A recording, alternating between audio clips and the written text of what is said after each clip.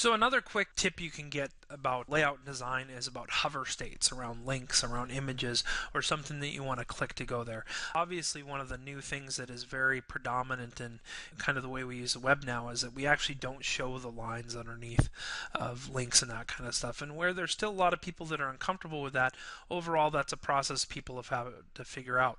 What we do want to make sure is that we always have a consistent use of hover state, in that so if we're not going to have that, if somebody does roll over it, that there is some type of visual indicator here.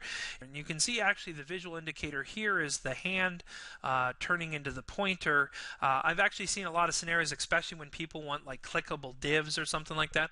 By default, it actually doesn't show the hand, and it'll actually show the text icon, like you can select text and that kind of stuff. So it actually shows, you know, more of like if I was to select something on the page in there, so the text icon right here, though it may end up being clickable. So one of the things to always make sure is it has the hand in part of that. But the other thing you should always look at doing is making sure that if you're going to use that kind of styling, that it does have some kind of hover state, and that hover state is relatively consistent. So here, much like we have over here where it actually underlines and changes colors, here you have a little bit different with it actually turning to black. Here with the image, it actually goes to a more translucent type version of itself. But overall, what that does is it gives the visual indication to a user that you can do something with this, and something that's very common.